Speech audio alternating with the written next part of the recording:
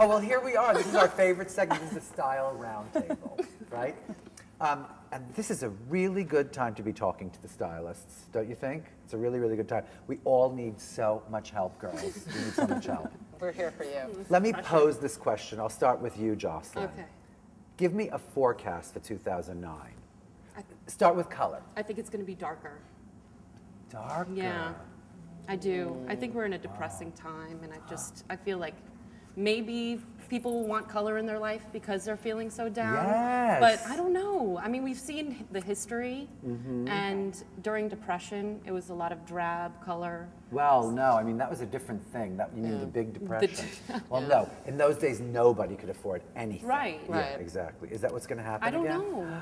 I don't know if I agree. I don't either. Okay, sorry, guys. Sorry. Maybe it's because I like dark I colors. was about to say, I really like dark colors, and but I do feel like it is this thing of wanting like a little bit of relief. So it's going to be bright, cheap colors. Okay. Like I think it's like maybe, and there is going to be, I think, a real stratification, even more than we already have between this real high and this real low. And I think when it goes low, it's going to be like bright and happy and move it. It's like lipstick clothing, you know? And then maybe darker is going to be more sophisticated and drab in that. But I feel like in a sort of like those other moments of economic turmoil, like a 70s moment. Right. Those moments, it was like you had like sex. There was like tons of sex in the clothes, and you had darkness, Right. but you also had like I remember relief, color kind when of, I was a you know? kid. I remember a lot me of too. color. I really do.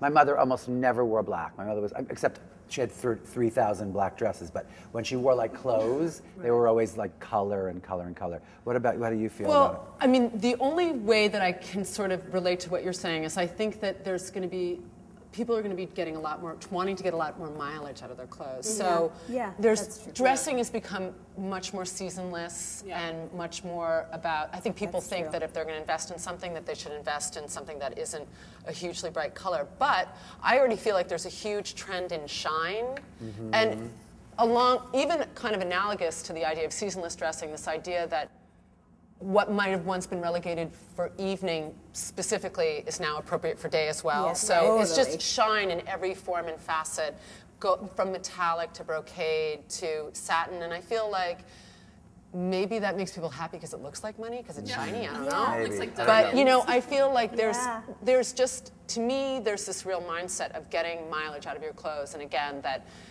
you want something that'll take you from day to evening, and that's a trend that does that.